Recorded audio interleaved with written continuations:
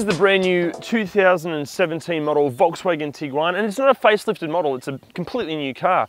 It's bigger, it's smarter, it's safer and more efficient than the car it replaces, but with the mid-size SUV market being very, very popular at the moment, it needs to be seriously good to stand out from the crowd.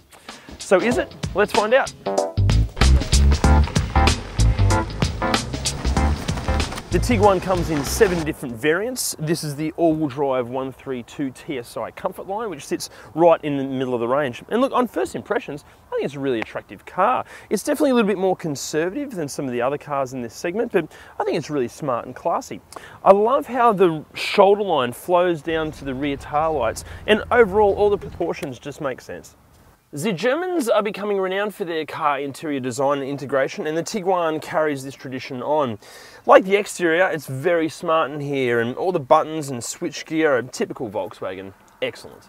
Storage space, well, there's loads. The door bins are massive. There's storage space here in the center console, here in the center console, and here, and here, and here, and here, and here, and here, and here. A few things that I will elaborate on is that the new Tiguan has this great new 8-inch touchscreen infotainment system with both Apple CarPlay and Android Auto. This fantastic LED active info display screen that can show everything from your music selection to driver settings to navigation. And parking assist with a rear view camera, so you never have to worry about a reverse park ever again.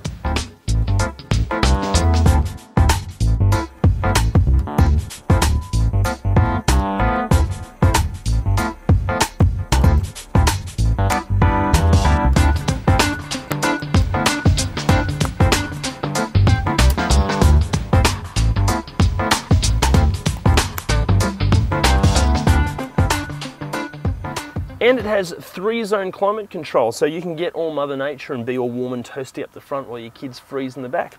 Access to the back is really easy with these wide opening doors and loads of entry space, so getting in and out is a breeze. And once you're in, there's heaps of headroom, heaps of legroom, storage down here, cup holders here, and how cool is this? You've got this flip out tray almost like on an airline, so if the kids want to watch their movies on their iPad, they can do that, or if they want to hold a business lunch, they can do that too. And you can gain access from the enormous 615 litre boot through here. And you can fold the seats flat from either here or here.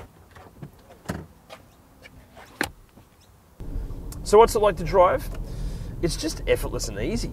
It's got that great German solidity to it, but it still soaks up bumps really well. It's as quiet and comfortable as it is controlled.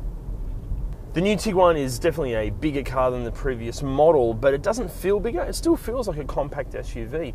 And this 2-litre turbo engine is driving all 4 wheels through a very smooth 7-speed DSG gearbox.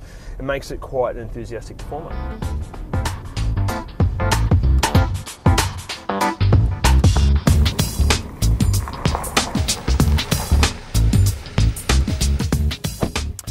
So is the Tiguan seriously good? In short, absolutely. This mid-size SUV market is booming at the moment, and there are some exceptional cars competing to be top dog. The Tiguan is not only amongst those cars, it's actually moved the whole game forward.